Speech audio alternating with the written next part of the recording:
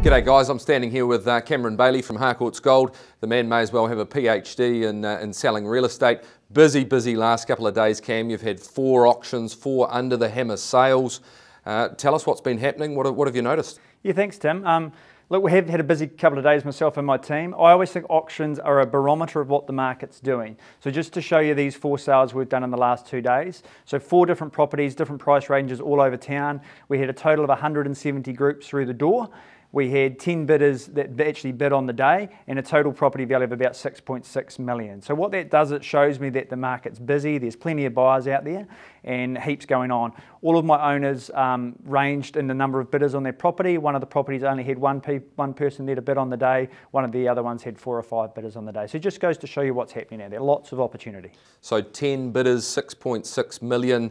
There's 4 disappointed underbidders that go back out into that marketplace with some unspent money, and also all of those other buyers too. So you'd be pretty brave not to take your property to auction. I think so. I mean, I've noticed a bit of few deadlines creeping into the current marketplace at the moment. Typically, I think the smaller real estate companies do the deadline sales because they don't have the grunt and all the network of agents behind them that Harcourts has.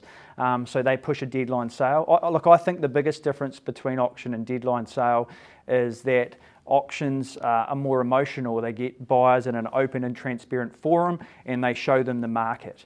With a deadline sale, it's a lot more analytical. An example of that, I think, is the property that I've just sold in Hawthorn Street. We got 2.425 million for that property. The actual people that bought it had a registered valuation at 2.3. So it was only the competition and the process that pushed them up.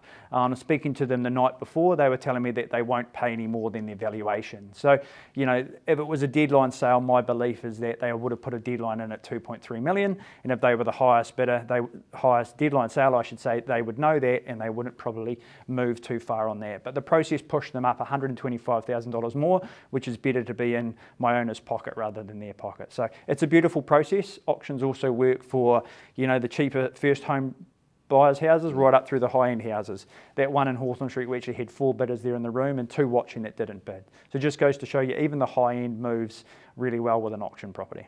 Exactly, couldn't have said it any better. Guys, watch this man. He keeps listing the best homes in Christchurch, of course, and if you want your house sold, come and see Cam. Good day. Thank you.